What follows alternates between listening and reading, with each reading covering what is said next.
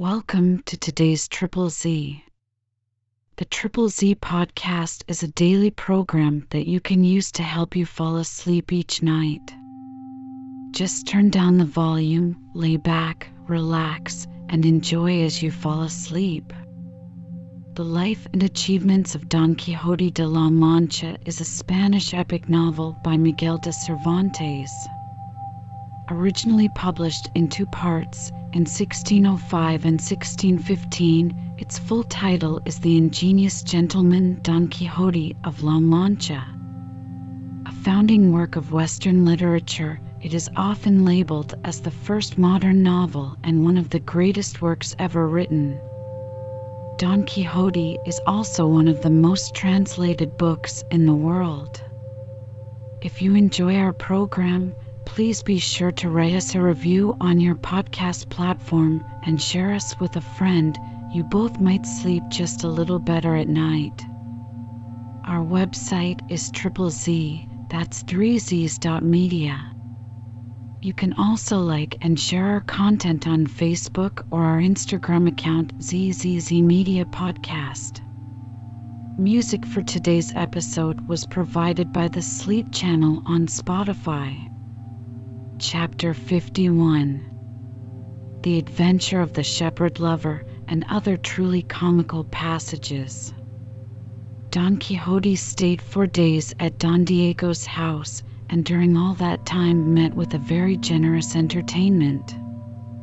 However, he then desired his leave to go, and returned him 1,000 thanks for his kind reception, letting him know that the duty of his profession did not admit of his staying any longer out of action, and therefore he designed to go in quest of adventures, which he knew were plentifully to be found in that part of Spain, and that he would employ his time in that till the tilts and tournaments began at Saragossa, to which place it was now his chief intent to go. However, he would first go to Montesinos cave, about which so many wonderful stories were told in those parts, and there he would endeavor to explore and discover the source and original springs of the 7 lakes, commonly called the Lakes of Ruydera. Don Diego and his son highly commended his noble resolution, and desired him to command whatever their house afforded, assuring him he was sincerely welcome to do it, the respect they had for his honorable profession and his particular merit, obliging them to do him all manner of service. In short, the day of his departure came, a day of joy and gladness to Don Quixote, but of grief and sadness to poor Sancho, who had no mind to change his quarters, and liked the good cheer and plenty at Don Diego's house much better than his short hungry commons in forests and deserts, or the sorry pittance of his ill-stored wallets, which he however crammed and stuffed with what he thought could best make the change of his condition tolerable. And now Don Quixote, taking his leave of Don Lorenzo, "Sir," said he, "I don't know whether I have already said it to you, but if I have, give me leave to repeat it once more, that if you are ambitious of climbing up to the difficult, and in a manner inaccessible, summit of the Temple of Fame, your surest way is to leave on one hand the narrow path of poetry, and follow the narrower track of knight-errantry, which in a trice may raise you to an imperial throne." With these words, Don Quixote seemed to have summed up the whole evidence of his madness. However, he could not conclude without adding something more. "Heaven knows," said he, "how willingly I would take Don Lorenzo with me, to instruct him in those virtues that are annexed to the employment I profess, to spare the humble, and crush the proud and haughty. But since his tender years do not qualify him for the hardships of that life, and his laudable exercises detain him, I must rest contented with letting you know that one way to acquire fame in poetry is to be governed by other men's judgment more than your own, for it is natural to fathers and mothers not to think their own children ugly, and this error is nowhere so common as in the offspring of the mind." Don Diego and his son were again surprised to hear this medley of good sense and extravagance, and to find the poor gentleman so strongly bent on the quest of these unlucky adventures, the only aim and object of his desires. After this, and many compliments and mutual reiterations of offers of service, Don Quixote, having taken leave of the lady of the castle, he on Rocinante, and Sancho on Dapple, set out and pursued their journey. They had not traveled far when they were overtaken by two men that looked like students or ecclesiastics, with two farmers, all mounted upon asses. One of the scholars had behind him a small bundle of linen and two pairs of stockings, trussed up in green buckram like a portmanteau. The other had no other luggage but a couple of foils and a pair of fencing pumps. And the husbandman had a parcel of other things, which shewed that, having made their market at some adjacent town, they were now returning home with their ware. They all wondered, as indeed all others did that ever beheld him, what kind of fellow Don Quixote was, seeing him make a figure so different from anything they had ever seen. The knight saluted them, and perceiving their road lay the same way, offered them his company, entreating them, however, to move at an easier pace, because their asses went faster than his horse, and to engage them the more, he gave them a hint of his circumstances and profession, that he was a knight-errant travelling round the world in quest of adventures, that his proper name was Don Quixote de la Mancha, but his titular denomination, the Knight of the Lions. All this was Greek, or peddler's French, to the countryman, but the students presently found out his blind side. However, respectfully addressing him, "Sir Knight," said one of them, "if you are not fixed to any set stage, as persons of your function seldom are, let us beg the honour of your company, and you shall be entertained with one of the finest and most sumptuous weddings that ever was seen either in La Mancha or many leagues round it." "The nuptials of some young prince, I presume?" said Don Quixote. "No, sir," answered the other, "but of a yeoman's son and a neighbour's daughter, he the richest in all this country, and she the handsomest you ever saw. The entertainment at the wedding will be new and extraordinary. It is to be kept in a meadow near the village where the bride lives. They call her Quixote the handsome, by reason of her beauty, and the bridegroom Camacho the rich, on account of his wealth. They are well matched as to age, for she draws towards 18, and he is about 22, though some nice folks, that have all the pedigrees in the world in their heads, will tell ye that the bride comes of a better family than he, but that is not minded nowadays, for money, you know, will hide many faults. And, indeed, this same Camacho is as free as a prince, and designs to spare no cost upon his wedding.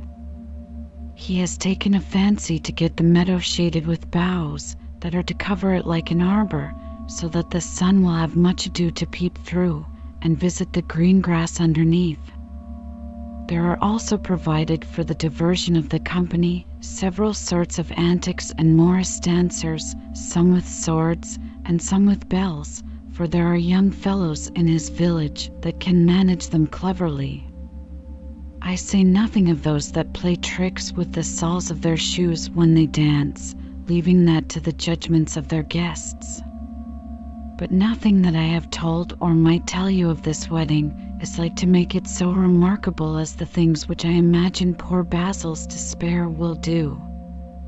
This Basil is a young fellow that lives next door to Quixote's father. Hence arose an attachment like that of old between Pyramus and Thisbe, for Basil's love grew up with him from a child, and she encouraged his passion with all the kind return that modesty could grant, insomuch that the mutual affection of the two little ones was the common talk of the village. But Quixote coming to years of maturity, her father began to deny Basil the usual access to his house, and to cut off his farther pretence, declared his resolution of marrying her to Camacho, who is indeed his superior in estate, though far short of him in all other qualifications, for Basil is the cleverest fellow we have. He will pitch ye a bar, wrestle, or play at tennis with the best in the country. He runs like a stag, leaps like a buck, plays at ninepins so well, you would think he tips. Then down by witchcraft, sings like a lark, touches a guitar so rarely, he even makes it speak, and to complete his perfections, he handles a sword like a fencer. For that very single qualification, said Don Quixote, he deserves not only Quiteria the handsome, but a princess, nay, Queen Guinevere herself, were she now living, in spite of Sir Lancelot and all that would oppose it. Well, quoth Sancho, who had been silent and listening all the while, my wife used to tell me she would have everyone marry with their match. All I say is, let honest Basil Ian marry her. For methinks I have a huge liking to the young man, and so heaven bless them together, say I, and a murrain sees those that will spoil a good match between those that love one another. Nay, said Don Quixote, if marriage should be always the consequence of mutual love, what would become of the prerogative of parents and their authority over their children? If young girls might always choose their own husbands, we should have the best families intermarry with coachmen and grooms, and young heiresses would throw themselves away upon the first wild young fellows whose promising outsides and assurance make them set up for fortunes, but all their stock consists in impudence. For the understanding, which alone should distinguish and choose in these cases as in all others, is apt to be blinded or biased by love and affection, and matrimony is so nice and critical a point that it requires not only our own cautious management, but even the direction of a superior power to choose right. Whoever undertakes a long journey, if he be wise, makes it his business to find out an agreeable companion.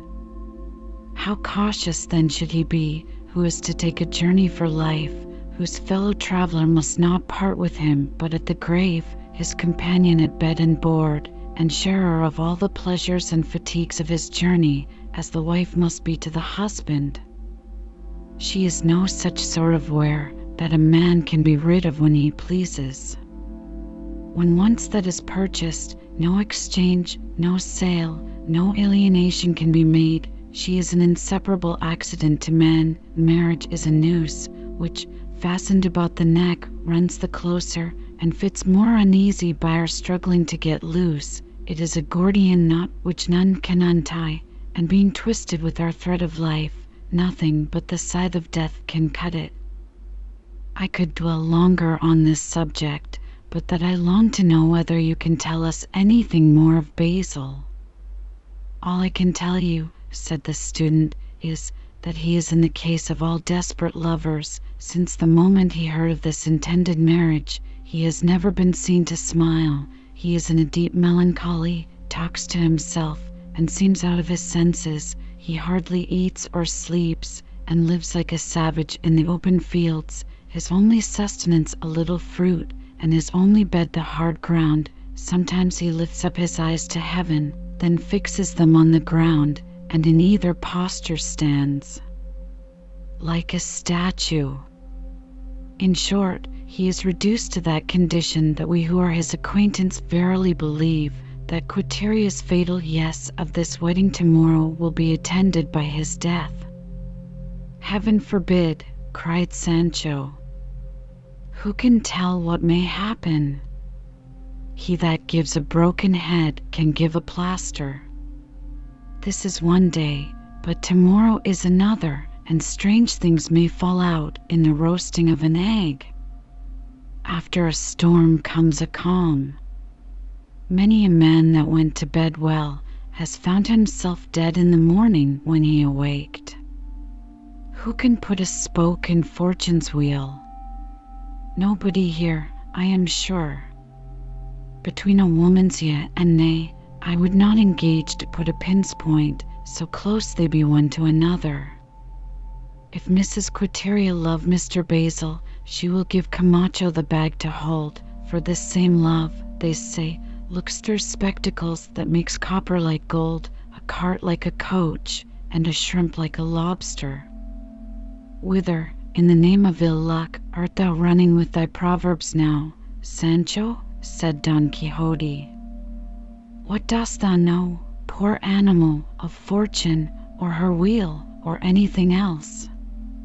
Why truly, sir, quoth Sancho, if you don't understand me, no wonder if my sentences be thought nonsense. But let that pass, I understand myself, and I am sure I have not talked so much like a ninny. But you, forsooth, are so sharp a cricket. A critic, blockhead, said Don Quixote, you mean. What makes you so angry, sir? Quoth Sancho. I was never brought up at school nor varsity to know when I murder a hard word. I was never at court to learn to spell, sir.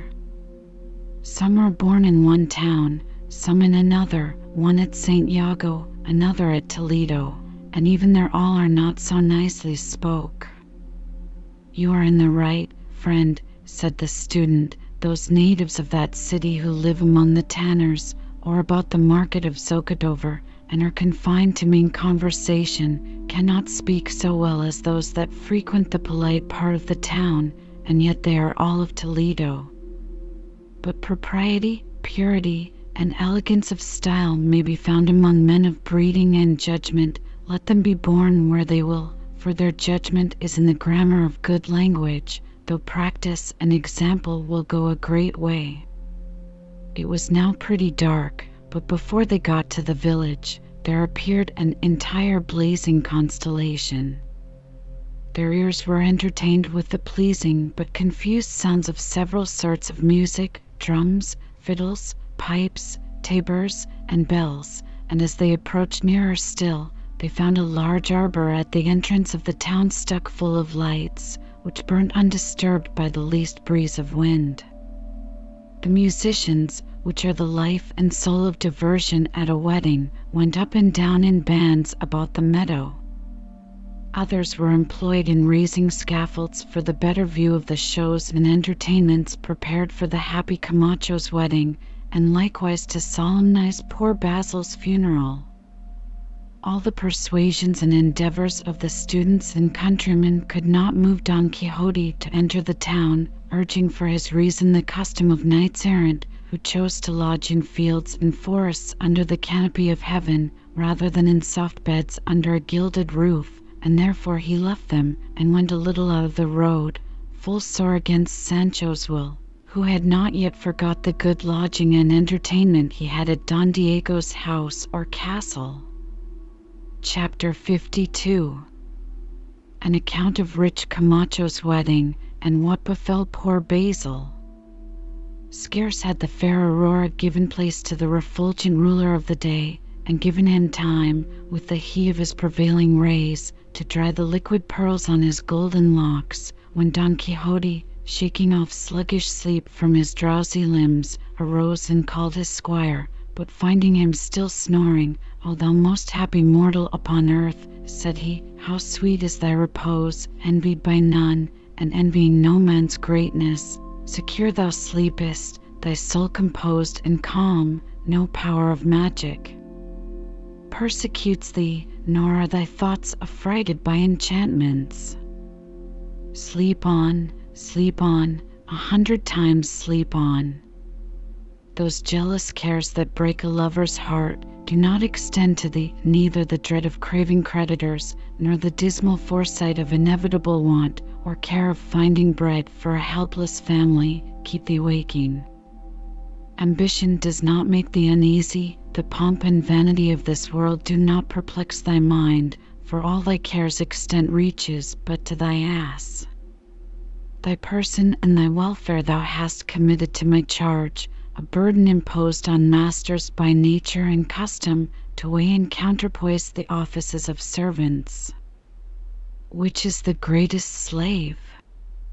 The servant's business is performed by a few manual duties, which only reconcile him more to rest, and make him sleep more sound, while the anxious master has not leisure to close his eyes, but must labor day and night to make provision for the subsistence of his servant, not only in time of abundance, but even when the heavens deny those kindly showers that must supply this want. To all this fine expostulation Sancho answered not a word, but slept on, and was not to be waked by his master's calling or otherwise, till he pricked him with the sharp end of his lance. At length, opening his eyelids halfway, and rubbing them after he had gaped and yawned and stretched his drowsy limbs, he looked about him, and snuffing up his nose, "I am much mistaken," quoth he, "if from this same arbour there comes not a pure steam of a good rasher, that comforts my nostrils more than all the herbs and rushes hereabouts. And truly, a wedding that begins so savourily must be a dainty one." "Away, cormorant," said Don Quixote, "rouse, and let us go see it, and learn how it fares with the disdained Basil." "Fair," quoth Sancho, "why, if you be poor, you must e'en be so still, and not think to marry Quiteria. It is a pretty fancy for a fellow who has not a cross to run madding after what is meet for his betters. I will lay my neck that Camacho covers this same Basil from head to foot with white sixpences, and will spend more at a breakfast than the other is worth, and be never the worse. And do you think that Madame Quiteria will quit her fine rich gowns and petticoats, her necklaces of pearl, her jewels, her finery and bravery, and all that Camacho has given her, and may afford to give her, to marry a fellow with whom she must knit or spin for her living? What signifies his bar pitching and fencing?" "Let me beseech you, good Sancho," interrupted Don Quixote, "to bring thy harangue to a conclusion. For my part, I believe, wert thou let alone when thy clack is once set a-going, thou wouldst scarce allow thyself time to eat or sleep, but wouldst prate on to the end of the chapter." "Troth, master," replied Sancho, "your memory must be very short not to remember the articles of our agreement before I came this last journey with you. I was to speak what I would, and when I would, provided I said nothing against my neighbour or your worship's authority, and I don't see that I have broken my indentures yet." "I remember no such article," said Don Quixote, "and though it were so, it is my pleasure you should now be silent, for the instruments we heard last night begin to cheer the valleys, and doubtless the marriage will be solemnist this morning ere the heat of the day prevent the diversion." Thereupon Sancho said no more, but saddled Rocinante, and clapped his pack saddle on Dapple's back, then both mounting, away they rode fair and softly into the arbour. The first thing that blessed Sancho's sight there was a whole steer spitted on a large elm before a mighty fire made of a pile of wood that seemed a flaming mountain. Round this bonfire were placed 6 capacious pots, cast in no common mould, or rather 6 ample coppers, every one containing a whole shamble of meat, and entire sheep were sunk and lost in them, and soaked as conveniently as pigeons. The branches of the trees round were all garnished with an infinite number of cased hares, and plucked fowls of several sorts, and then for drink, Sancho told above 60 skins of wine, each of which contained above 24 quarts, and, as it afterwards proved, sprightly liquor. A goodly pile of white loaves made a large rampart on the one side, and a stately wall of cheeses set up like bricks made a comely bulwark on the other. 2 pans of oil, each bigger than a dyer's vat, served to fry their pancakes, which they lifted out with 2 strong peels when they were fried enough, and then they dipped them in as large a bottle of honey prepared for that purpose. To dress the provisions there were above 50 cooks, men and women, all cleanly, diligent, and cheerful. In the ample belly of the steer they had stewed up 12 little sucking pigs, to give it the more savoury taste. Spices of all sorts lay about in such plenty that they appeared to be bought by wholesale. In short, the whole provision was indeed country-like, but plentiful enough to feast an army. Sancho beheld all this with wonder and delight. The first temptation that captivated his senses was the goodly pots, By and by he falls desperately in love with the skins of wine, and lastly his affections were fixed on the frying pans, if such honourable kettles may accept of the name. The scent of the fried meat put him into such a commotion of spirit that he could hold out no longer, but accosting one of the busy cooks with all the smooth and hungry reasons he was master of, he begged his leave to sup a luncheon of bread in one of the pans. "Friend," quoth the cook, "no hunger must be felt near us today, thanks to the founder. Alight, man, and if thou canst find ever a ladle there, skim out a pullet or two, and much good may they do you." "Alackaday," quoth Sancho, "I see no ladle, sir." "What a silly helpless fellow thou art," cried the cook. "Let me see." With that he took a kettle, and sousing it into one of the pots, he fished out 3 hens and a couple of geese at one heave. "Here, friend," said he to Sancho, "take this, and make shift to stay your stomach with that scum till dinner be ready." "Heaven reward you," cried Sancho, "but where shall I put it?" "Here," answered the cook, "take ladle and all, and thank the founder once more, I say, nobody will grudge it thee." While Sancho was thus employed, Don Quixote saw 12 young farmers' sons, all dressed very gay, enter upon stately morris, as richly and gaudily equipped as the country could afford, with little bells fastened to their furniture. These in a close body made several careers up and down the meadow, merrily shouting and crying out, "Long live Camacho and Quiteria! He is rich, and she is fair, and she the fairest in the world." "Poor ignorance," thought Don Quixote, overhearing them, "you speak as you know, but had you ever seen my Dulcinea del Toboso, you would not be so lavish of your praises." Chapter 53. The Progress of Camacho's Wedding, with other delightful accidents. Don Quixote and Sancho were now interrupted by a great noise of joy and acclamation raised by the horsemen, who, shouting and galloping, went to meet the young couple, who, surrounded by 1,000 instruments and devices, were coming to the arbour, accompanied by the curate, their relations, and all the better sort of the neighbourhood, set out in their holiday clothes. "Heyday," quoth Sancho, as soon as he saw the bride, "what have we here? Truly this is no country lass, but a fine court lady, all in her silks and satins. Look ye, master, see if, instead of glass necklaces, she have not on fillets of rich coral, and instead of green serge of Quencha, a 30-piled velvet.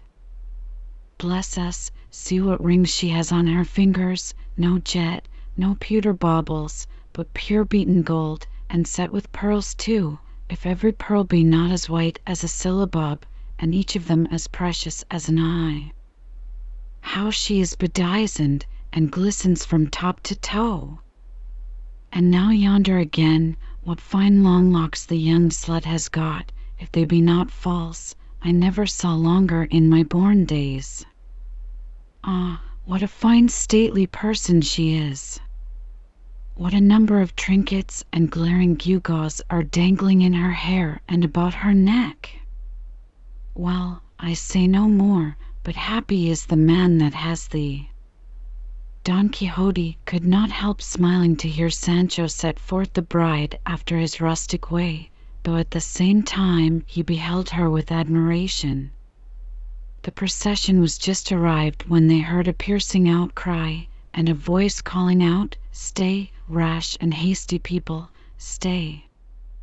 Upon which, all turning about, they saw a person coming after them in a black coat, bordered with crimson powdered with flames of fire.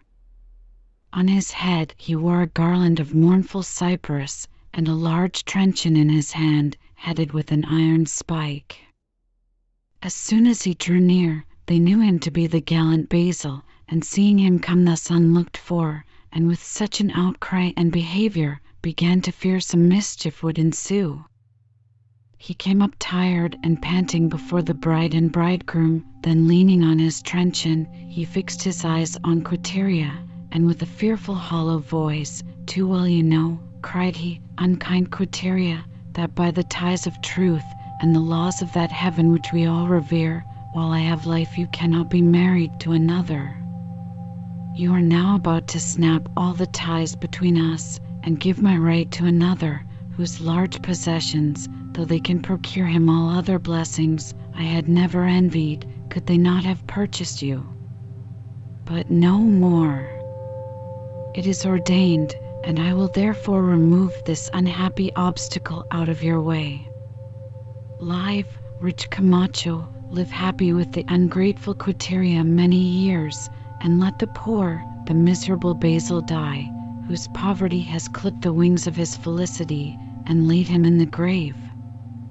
Saying these words, he drew out of his supposed truncheon a short tuck that was concealed in it, and setting the hilt of it against the ground, he fell upon the point in such a manner that it came out all bloody at his back, the poor wretch weltering on the ground in blood.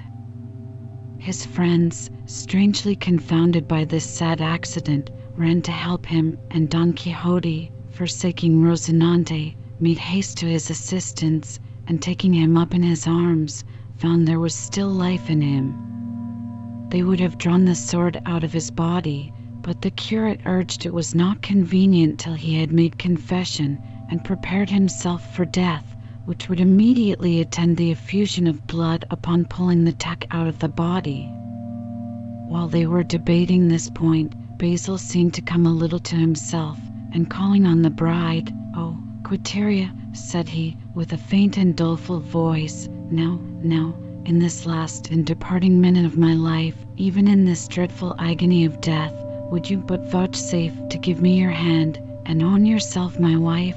I should think myself rewarded for the torments I endure, and pleased to think this desperate deed made me yours, though but for a moment I would die contented." The curate, hearing this, very earnestly recommended to him the care of his soul's health, which at the present juncture was more proper than any other worldly concern, that his time was but short, and he ought to be very earnest with heaven in imploring mercy and forgiveness for all his sins, but especially for this last desperate action. To which Basil answered that he could think of no happiness till Quixote yielded to be his, but if she would do it, that satisfaction would calm his spirits and dispose him to confess himself heartily. Don Quixote, hearing this, cried out aloud that Basil's demand was just and reasonable, and Señor Camacho might as honorably receive her as the worthy Basil's widow, as if he had received her at her father's hands. Camacho stood all this while strangely confounded, till at last he was prevailed on, by the repeated importunities of Basil's friends, to consent that Quixote should humor the dying man, knowing her own happiness would thereby be deferred but a few minutes longer. Then they all bent their entreaties to Quixote, some with tears in their eyes, others with all the engaging arguments their pity could suggest.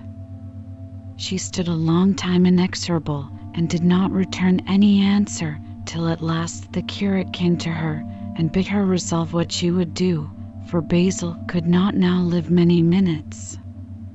Then the poor virgin, trembling and dismayed, without speaking a word, came to Basil, who lay gasping for breath, with his eyes fixed in his head as if he were just expiring. She kneeled down before him, and with the most manifest signs of grief beckoned to him for his hand.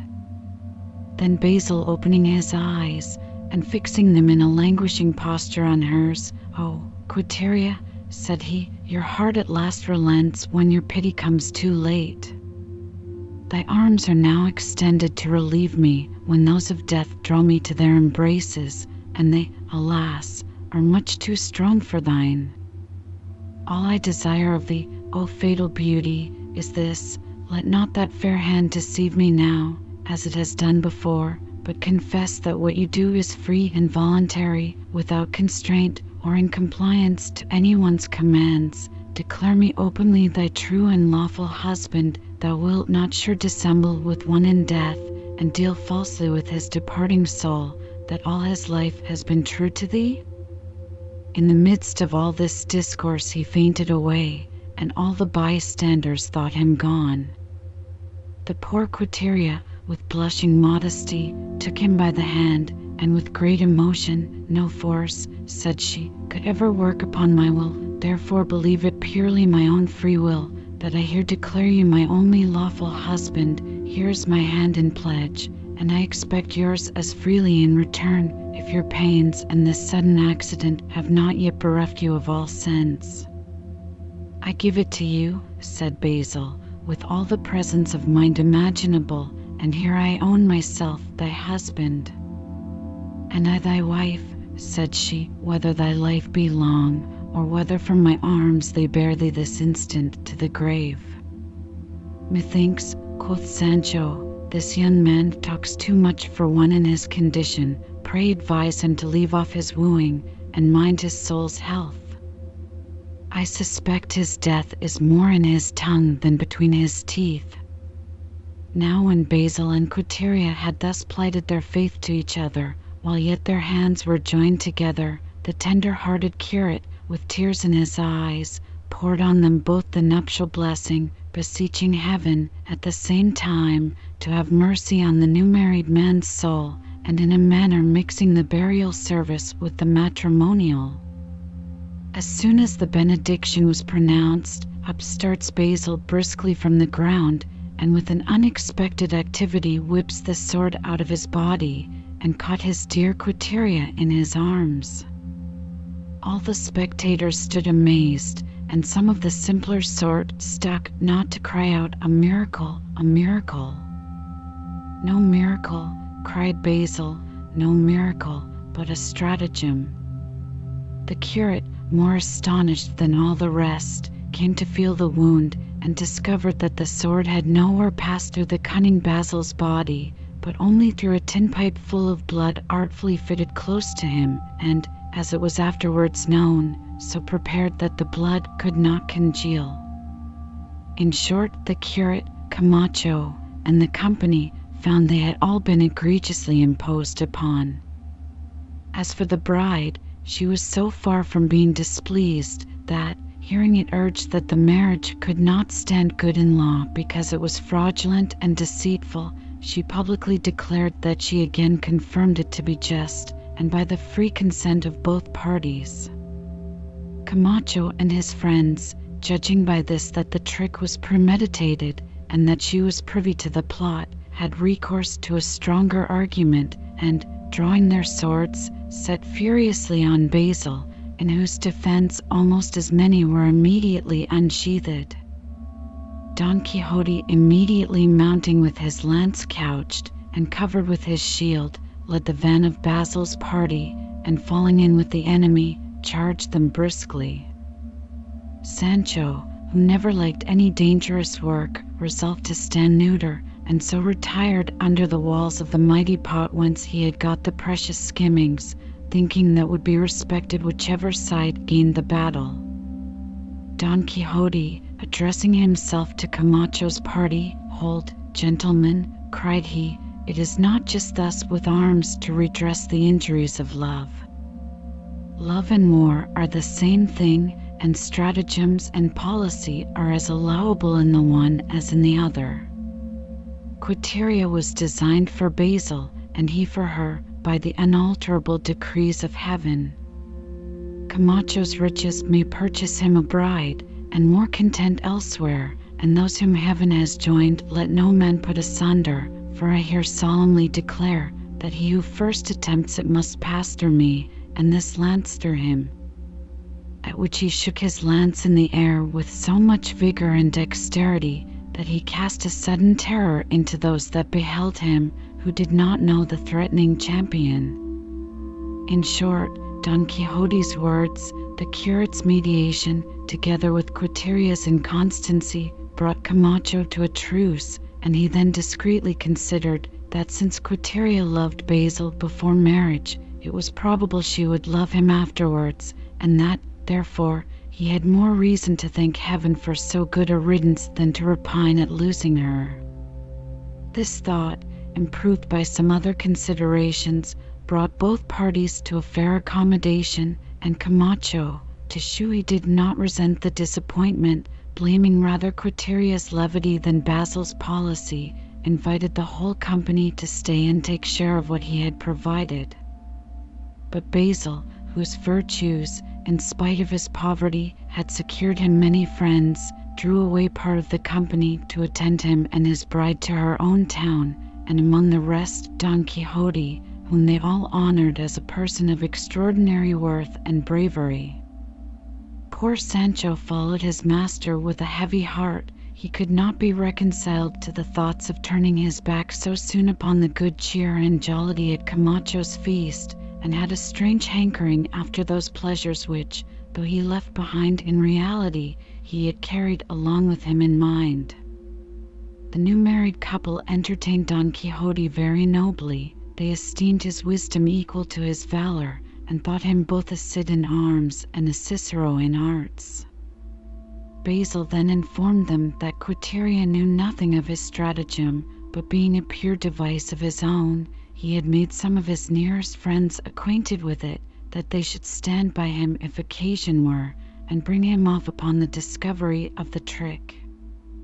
"It deserves a handsomer name," said Don Quixote, "since conducive to so good and honorable an end as the marriage of a loving couple. By the way, sir, you must know that the greatest obstacle to love is want, and a narrow fortune, for the continual bands and cements of mutual affection are joy, content, and comfort. These, managed by skillful hands, can make variety in the pleasures of wedlock, preparing the same thing always with some additional circumstance to render it new and delightful. But when pressing necessity and indigence deprive us of those pleasures that prevent satiety, the yoke of matrimony is often found very galling, and the burden intolerable." These words were chiefly directed by Don Quixote to Basil, to advise him by the way to give over those airy sports and exercises, which indeed might feed his youth with praise, but not his old age with bread, and to bethink himself of some grave and substantial employment that might afford him a competency and something of a stock for his declining years. Then pursuing his discourse, "The honourable poor man," said he, "when he has a beautiful wife, is blessed with a jewel. He that deprives him of her robs him of his honour, and may be said to deprive him of his life. The woman that is beautiful, and keeps her honesty when her husband is poor, deserves to be crowned with laurel as the conquerors were of old. Beauty is a tempting bait that attracts the eyes of all beholders, and the princely eagles and the most high-flown birds stoop to its pleasing lure. But when they find it in necessity, then kites and crows and other ravenous birds will all be grappling with the alluring prey. She that can withstand these dangerous attacks well deserves to be the crown of her husband. However, sir, take this along with you, as the opinion of a wise man whose name I have forgot. He said, there was but one good woman in the world, and his advice was, that every married man should think his own wife was she, as being the only way to live contented. For my own part, I need not make the application to myself, for I am not married, nor have I any thoughts that way, but if I had, it would not be a woman's fortune, but her character should recommend her, for public reputation is the life of a lady's virtue, and the outward appearance of modesty is in one sense as good as the reality, since a private sin is not so prejudicial in this world as a public indecency.